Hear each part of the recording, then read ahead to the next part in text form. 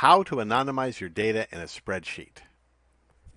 This is LibreOffice Calc, a free open source spreadsheet program that's similar to Microsoft Excel. It has many of the same features, functions, and user interface elements as Excel. It is, however, slightly different. I'll illustrate how to use it in a moment, and I want to warn that there are some quirky behaviors or bugs in LibreOffice Calc. We might see one during this demonstration. What do I mean by anonymizing data? This is a simple, fictitious sales ledger for a business. So each row is a sales with the customer name, the actual customer name, the amount of money the customer paid, and the date. For various reasons, the company here might want to share this information with a financial analyst or an attorney or some kind of consultant. They don't want to disclose their customer names for various reasons, including privacy of the customers and the possibility that information might leak or be used against their business. Someone might steal their customers, problems like that. So they don't want to give away the customer name. Instead, they want to give the same ledger but with a code name for each unique customer. I'm going to show how to do that in LibreOffice Calc. The process in Excel is very similar, but probably slightly different. The first step is to get a list of the customers.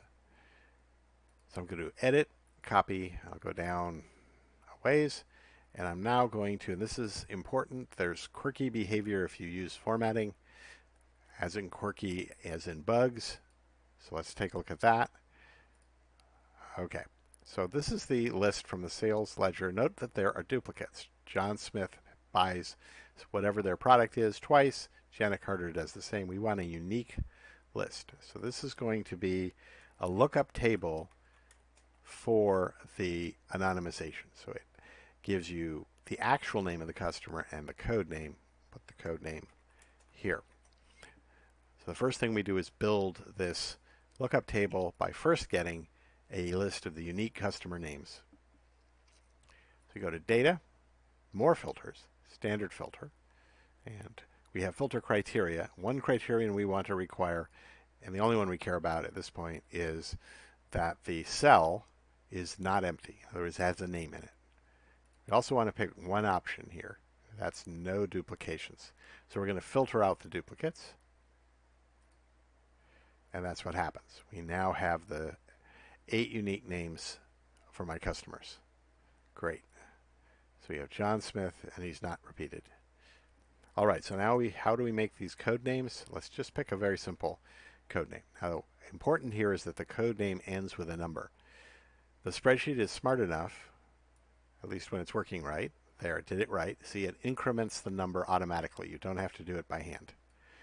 I have seen this fail on the first try in LibreOffice Calc. So I will see customer 1001, and instead of getting 1002, which is what's supposed to happen, I keep getting 1001.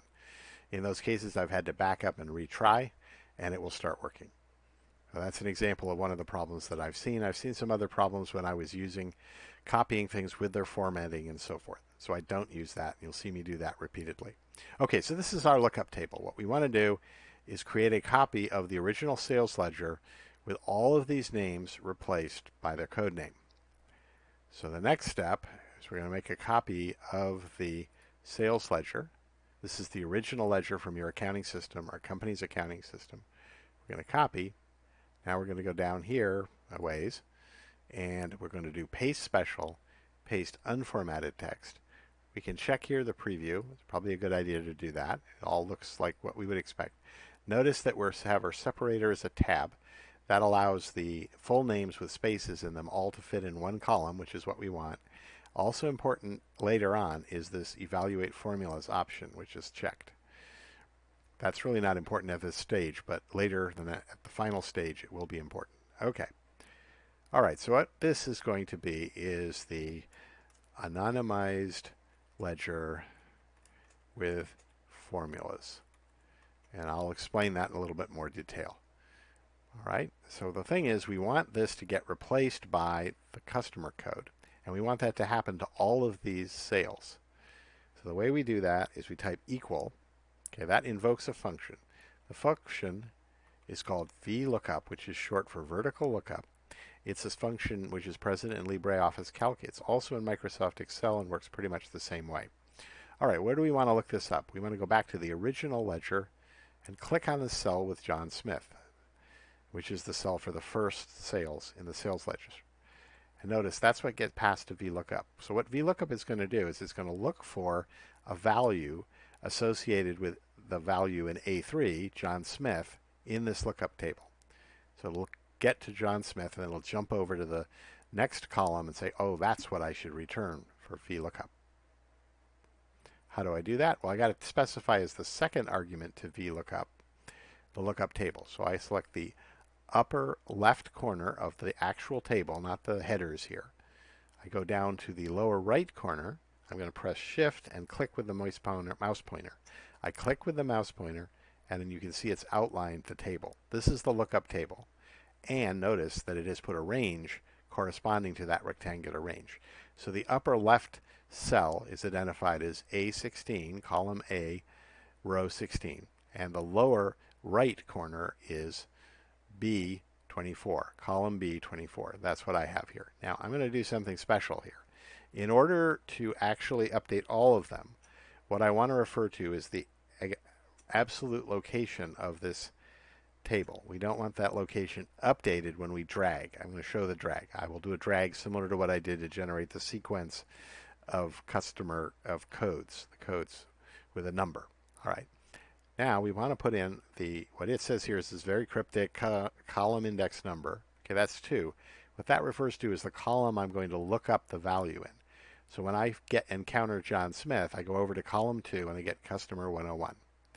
The final option of the 4 is 0. This just means an exact match. If I type in Jonathan Smithy or something different from John Smith, even by one space or one letter, it will not return the correct customer code, the code name. All right, let's see if that works. Yep, we get cust 001001, and that's the code name for John Smith.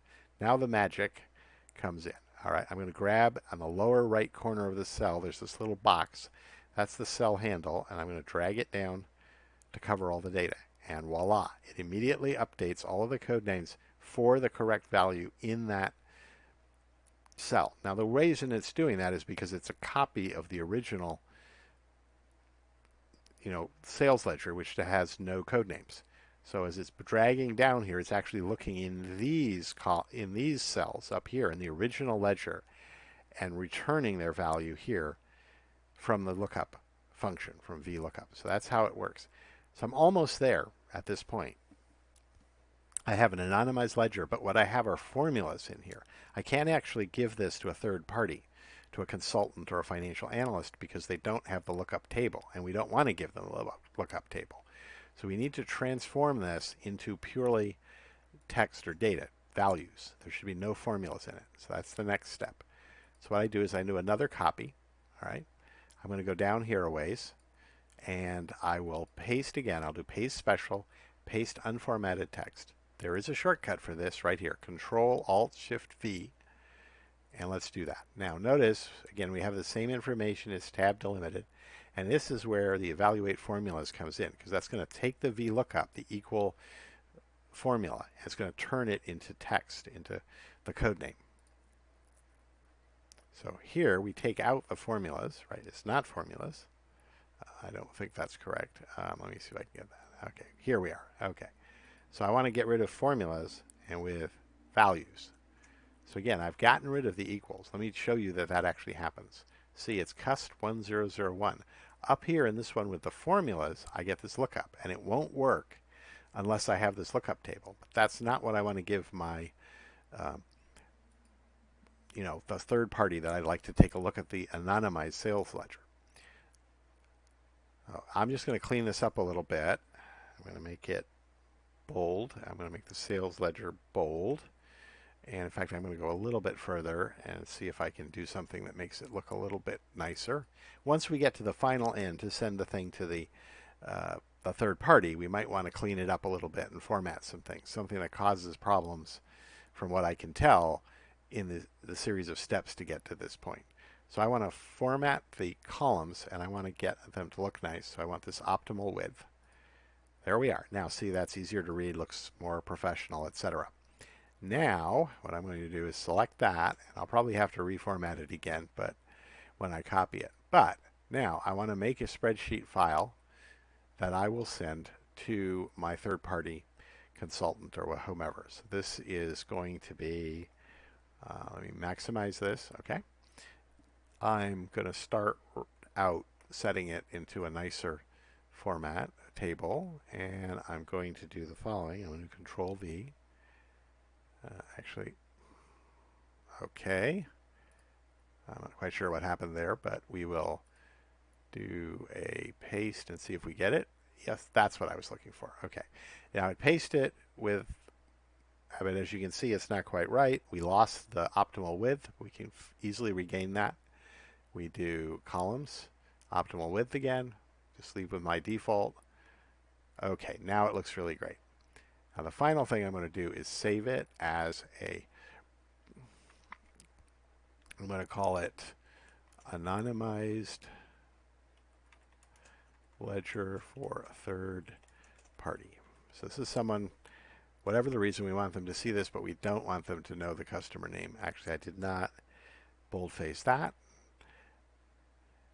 And one other thing we can do now is do this. And now this is a pretty short, it only has maybe 10 entries. So this is just for show. But if we had hundreds or thousands of entries in our sales ledger or even more, this feature would be more clear why you would want to use it. And that, in a nutshell, is how to anonymize your data in a spreadsheet. Excel is very similar, but it's not identical. It has some differences from LibreOffice Calc. VLOOKUP is the same or almost the same, except for maybe that 0 is just an explicit false. You just put in the word false instead of 0. That means there's no approximate matching. It has to be perfect agreement. And there's a few other differences. Some of the features I showed maybe at different menu locations in Microsoft Excel. In the future, we'll try to put out a video specifically showing how to do this in Excel. But that's the basic idea. This is how to anonymize your data in a spreadsheet. Now let me show you the version of LibreOffice that we're using. It is version 24.2.5.2. We're on a Microsoft Windows computer, Windows 10. And I want to check for updates. I want to show and demonstrate that it's up to date. Yep, LibreOffice 24.2 is up to date. So we have the latest version of LibreOffice as of the date this video is produced. That concludes how to anonymize your data in a spreadsheet.